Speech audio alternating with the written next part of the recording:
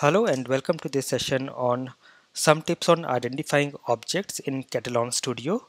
So if you record a test case with Katalon Studio and then try to replay it on the same browser or most of the times on a different browser, you might find that some of the objects are not recognized.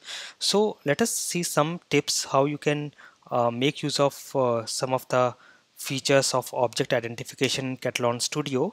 So let me create a new folder in the test case. I will say this as object locators. This is just for easy referencing, and inside this I will create a new test case. I will say this is test 1 and hit on OK, and here I will use this web recorder, record web, to record a new test. So let us just start, and here I'm using this URL, which is a demo website, and you can use any site, and I will start on a Chrome browser. So this opens the Chrome browser and goes to that particular URL, and here I will record my actions. I am using a username and password, and you can see the username and password are displayed here, and the password is admin123, and hit on login. So this should log in, and yes, and here I can click on few more actions here, and I will just close it now, and here you can see all my recorded actions, and I will say OK, and I will create a new folder for object repository, and I will say this is object locators, and say OK and OK, and you can see my recorded test is here, and all the objects are inside this object repository and object locators folder, and all these objects are here. Now in case whenever you face any issue that your object is not getting identified, you can always go to these objects here. So if you double click, you will get this window for objects, and here you can see Katalon Studio. When it records, it actually records or identifies the objects with more than one type of locators, and by default it selects the best strategy for that particular browser.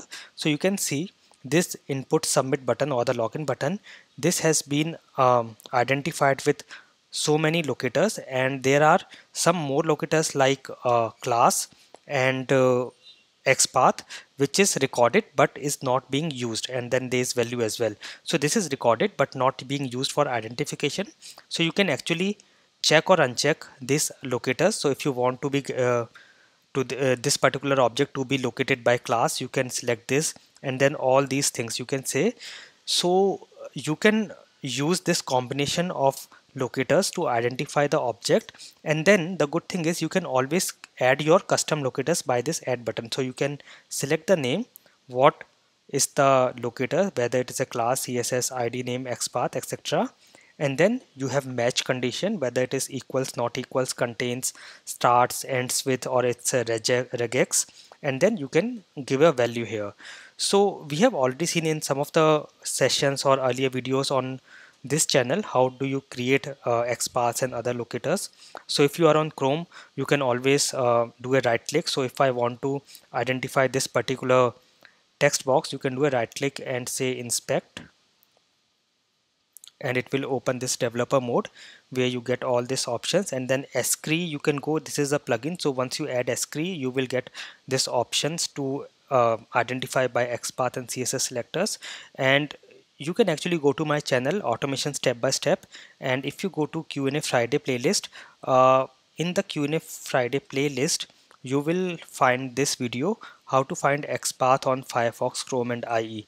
I will copy this link and make it available in the notes of this video, so you can watch this, which will give you some insights on how do you use different locators to find xpaths.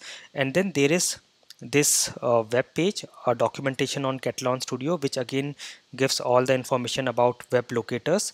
So you can read this as well. Again, I will provide the link in the description of this video. So using these strategies, you can make sure that your objects are being identified on multiple browsers. And that was all in today's session of Katalon Studio. I hope this was useful. Thank you for watching.